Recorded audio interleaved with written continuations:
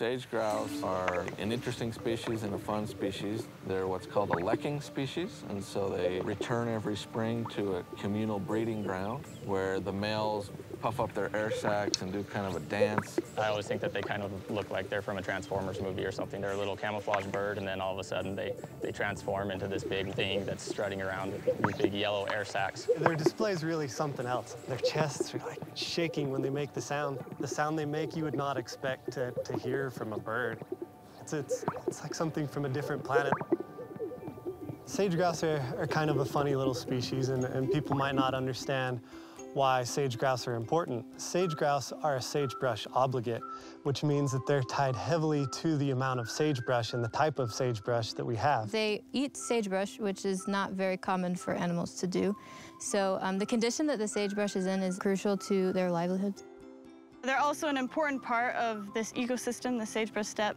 They share the habitat with a lot of other species. So if they're doing well, then we know everything else is probably doing well too. They're certainly an indicator species for a healthy landscape and a healthy ecosystem, which is something I think everybody wants. Not very many.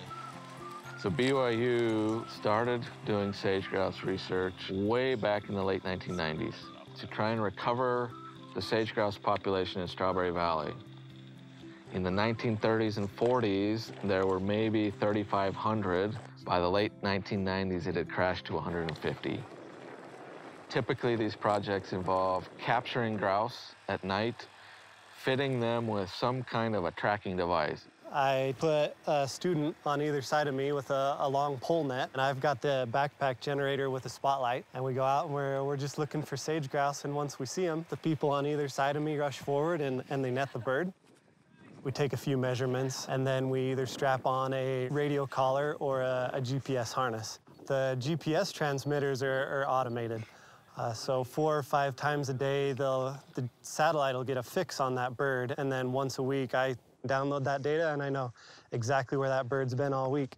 With the radio collars, it's a little bit trickier. We have to do some on-ground tracking.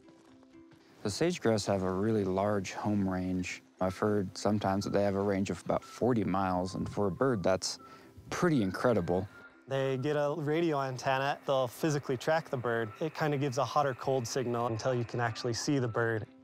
We've worked since 1998 as a university to try and recover this population, and now the population is over 400, maybe getting close to 500.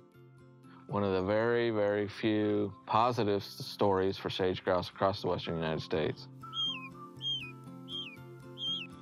As we continue to do research and as we continue to manage this species, we'll continue to see sage grouse in the future.